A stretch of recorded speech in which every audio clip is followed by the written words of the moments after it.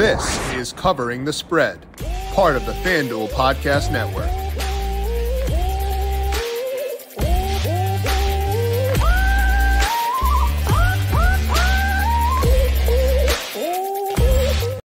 We are getting pretty deep into the WNBA season, and we've got a pretty large sample on all these teams now, which means we can start to dig into the data and outline what the key takeaways are thus far. Today, we're going to bring on Nader of FanDuel Research and pick her brain on what she's noticed so far, how to transition from betting the NBA to betting the WNBA, and her top bets in the futures market and for Tuesday night's games. Welcome on into Covering the Spread. That's right here at the FanDuel Podcast Network and FanDuel Research. My name is Jim Sonis. I am a managing editor of digital media for FanDuel Research, joined here as mentioned by Annie Nader. You can find her on X at @Nader33. Find all of her work over at FanDuel Research. She's covering the MLB, NBA, WNBA, basically every single sport we've got. Annie is covering. So Annie, welcome to the show. How you doing today?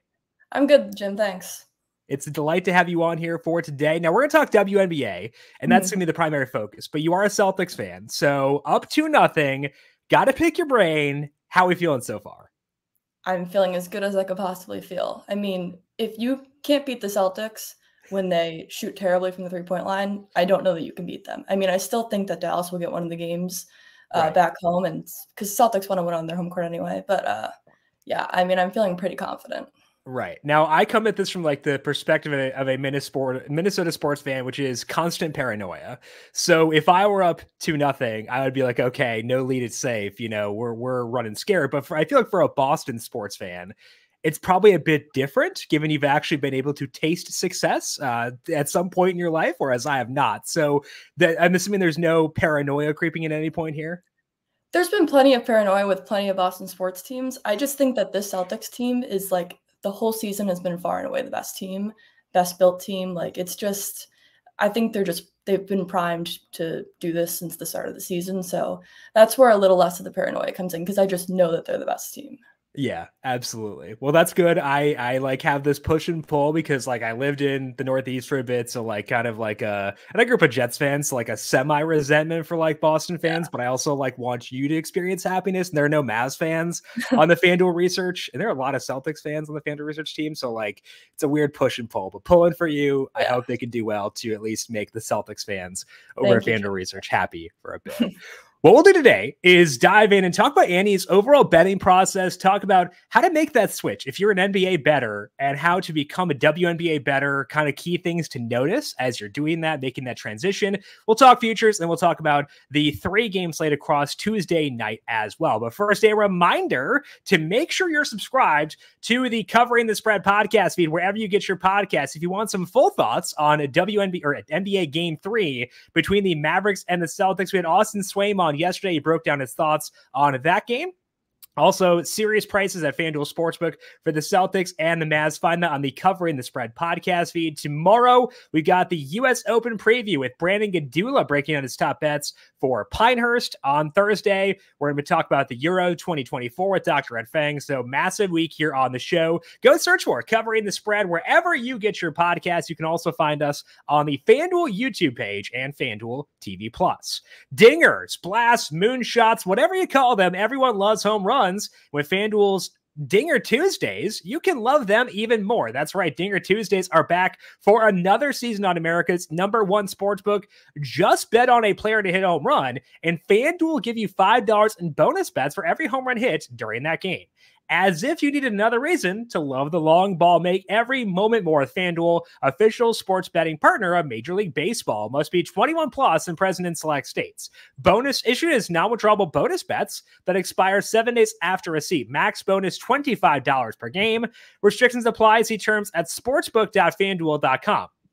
FanDuel is offering online sports wagering in Kansas under an agreement with Kansas Star Casino LLC. Gambling problem? Call 1-800-GAMBLER or visit FanDuel.com/RG in Colorado, Iowa, Kentucky, Michigan, New Jersey, North Carolina, Ohio, Pennsylvania, Illinois, Tennessee, Vermont, and Virginia. Call 1-800-NEXT-STEP or text NEXT STEP to 53342 in Arizona, 1-888-789-7777, or visit ccpg.org/chat in Connecticut, 1-800-9-WITH-IT in Indiana, 1-800-522-4700. Visit ksgamblinghelp.com in Kansas, 1-877-770-STOP in Louisiana. Visit mdgamblinghelp.org in Maryland, 1-800-GAMBLER.net in West Virginia, 1-800-522-4700 in Wyoming.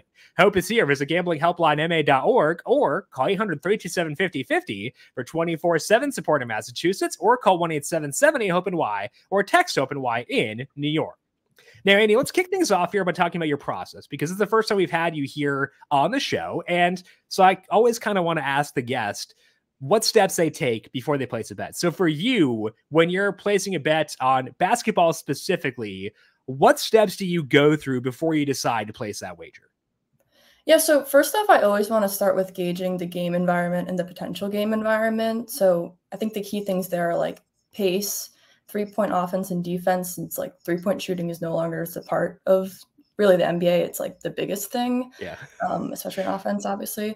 The injury report is something that's really helpful too, just for player props specifically, but for just everything. You can get a lot of value in either the market having an overreaction or an underreaction to a big player being out. And then there's some more like circumstantial stuff, like whether it be like a team's coming off a back-to-back, a little bit of home versus away stuff. I don't care as much in the regular season with that. But for me, it's about casting like as wide of a net as possible. And then with props in particular, it's all about implied probabilities. Now that can be as simple as like, how many times has that player gone over or under that line in the season, and comparing that to the implied probability and the odds. It's usually not that simple. The markets are definitely a lot smarter than that. But I think finding relevant splits and then getting hit rates off of that is super helpful for me in my research, specifically with NBA props. So if like a player is playing, the third fastest team in the league, taking their samples from, against the top 5 pace teams in the league, top 10, finding a new hit rate off of that, finding a new average off of that. You can do it for plenty of stuff, injuries, top 3-point defense versus bottom 3-point defenses. You can use the game totals and spreads. I think just finding as many relevant splits and then using that to prove like, oh, okay, like this implied probability is probably not where it should be. Once I have that, that's kind of know where I can see some value in some of those bets. And the game environment thing that you started off with is so important, because like we're talking about statistical categories for props, and it's hard to rack up stats without possessions. So I think that starting there, and like that was the first thing you mentioned, starting there is probably the key foundation that we should have for a lot of people, just because the pace dictates how many overall stats are kind of available throughout the game. Yeah, of course. And I mean, like the pace in NBA specifically, it's so important. You can find really, really interesting stuff for like, Steph Curry, for example. He's someone who, if he's playing a top 5 pace team, his numbers are going to be like crazy. And the market, at least this season, they really didn't adjust for that as much as I thought they should have. So there are just certain things there where the pace can be really, really important. Okay. And you mentioned implied probabilities too. If you need help, if you're a listener and don't really know what that is, how a -110 line translates to implied probabilities, you can just search for like betting calculators online. It'll show you like, okay, you plug in -110, that's, whatever it may be, percent, -150 is 60%, +150, 40%. You can like plug those numbers in, and price sensitivity is huge. So I'm glad you mentioned that as well. Talking about game environment, price sensitivity, both things I think as people transition to betting in general should be top of mind as always. Now let's talk about your specific transition here, because you grew up an NBA fan, watching a lot of NBA and really being a fan of that sport. And now I feel like a lot of people are making the transition to being WNBA fans as well. And you've obviously undergone a similar transition here, but you've had a lot of time now to kind of dig into betting the WNBA. So I wanted to ask you, when you've been making that move from the NBA to the WNBA, what have stood out as being the key differences for you between betting those two leagues? Yeah, I mean, I think the biggest thing, which it's the obvious big difference, but it does have a big effect on how we should bet these two different leagues. The NBA, it's an 82-game season. Like, we'll see a ton of big injuries. We see a lot of people dealing with load management, and all of a sudden, LeBron's not playing because of whatever, because his calf kind of hurts a little bit. Well, And so you also see a lot more blowouts too. And so you could have like an over on something and all of a sudden that player doesn't get in the fourth quarter and it can, we know how to get burnt by that. Whereas in the WNBA, it's only 40 games. There's only 12 roster spots on each team. So the regular season games are a lot more important than the NBA ones. There also is just a much longer leash for those players since every game counts that much more. Less people on the team. Also, a little like blowouts are a little less prevalent unless you're like the Indiana Fever for right now. So you can get a much better per minute minute projections for some of these WNBA players because it's even the best players, even if they're up by 20 going to the fourth quarter, the coaches usually keep them in. So that helps a lot. Whereas in the NBA, like the minute projections aren't always trustworthy and you can sometimes get burnt on those. So I'd say that is the main difference in terms of how to approach them. In terms of how the market treats them differently, I've been noticing that like in NBA, like if Jason Tatum's points prop is set at 26.5, if he has a really bad game or a really good game where he scores either 15 or 40, that next game, it's probably going to be set right back at around 26.5. Yeah. You might see you'll see a little bit of movement on the odds, but the number will be the same.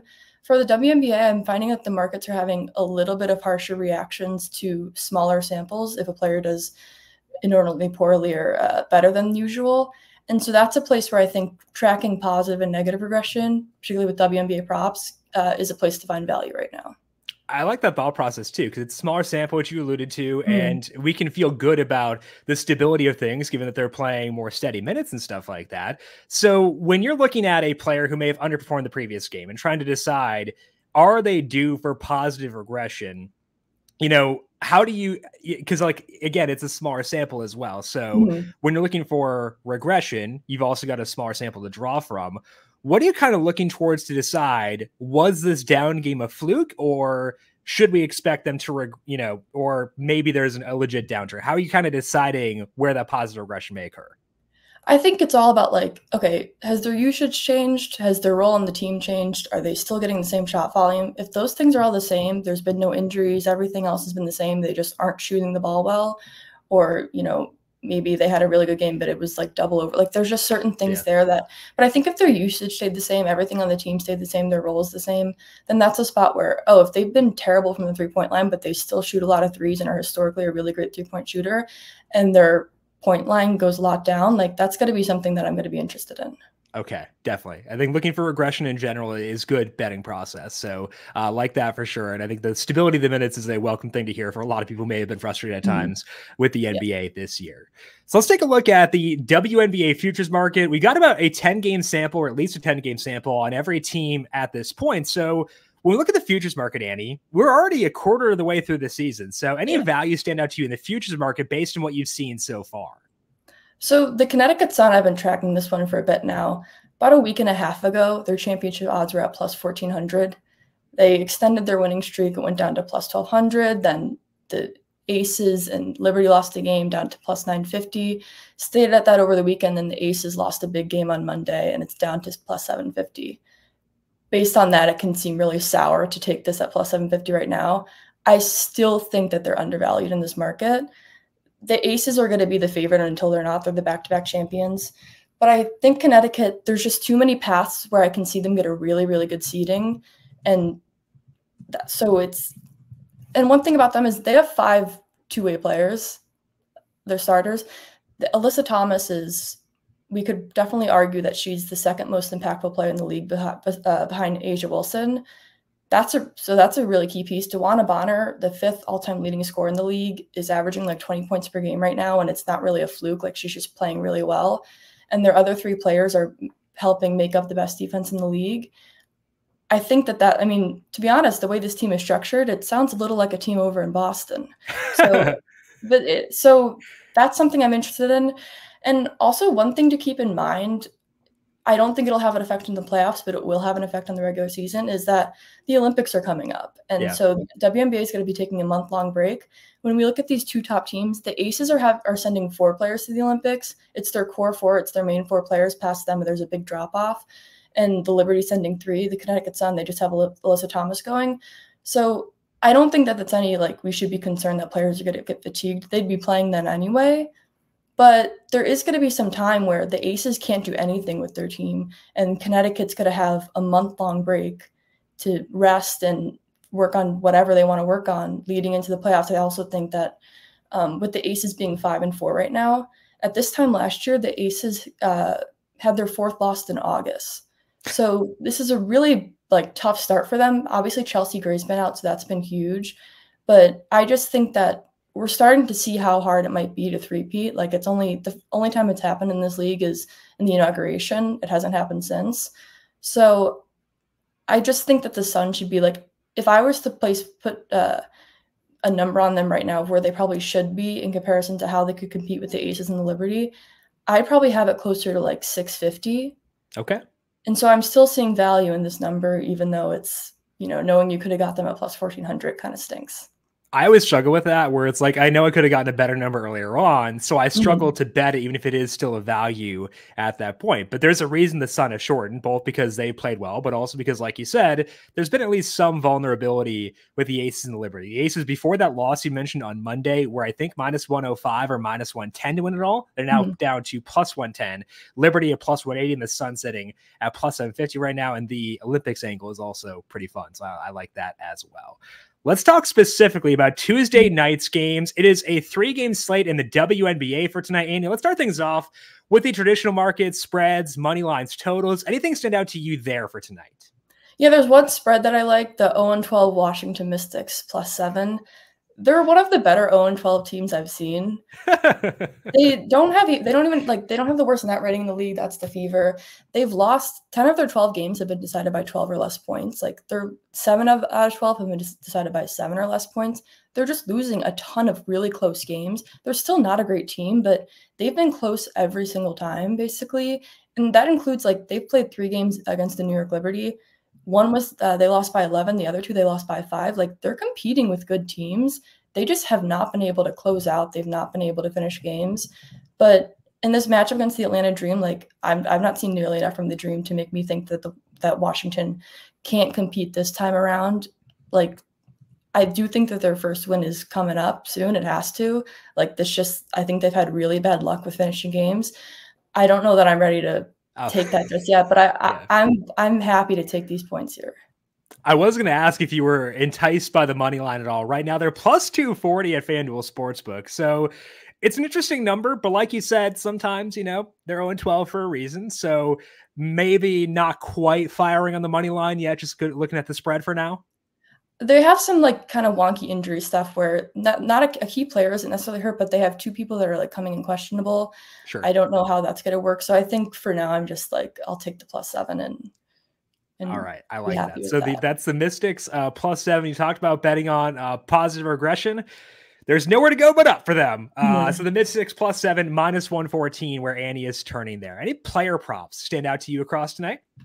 Yeah, I have 2 in that Mystics Atlanta game, actually. The first one, Rin Howard, over 14.5 points.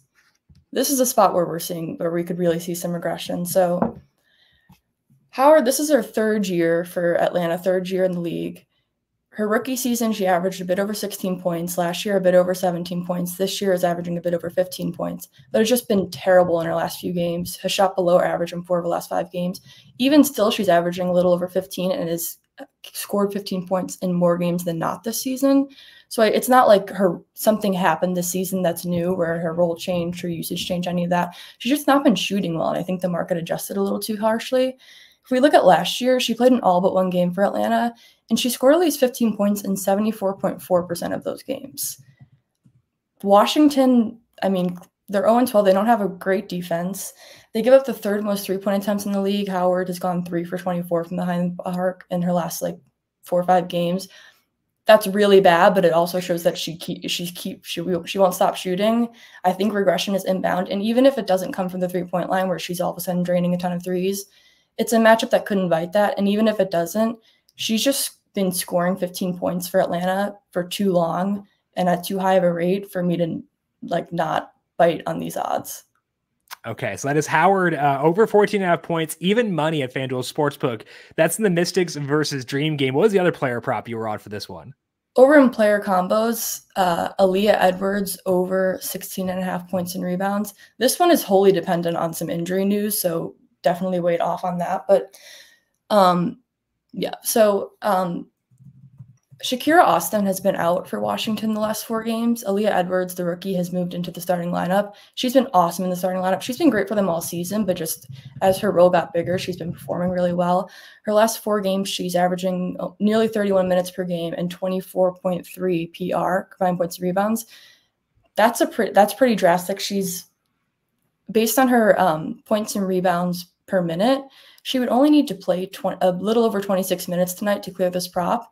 She's played a minimum of 28 minutes as a starter, and as I mentioned, averaging about 31. And before that, she was playing a decent amount too off the bench, but like not in that range.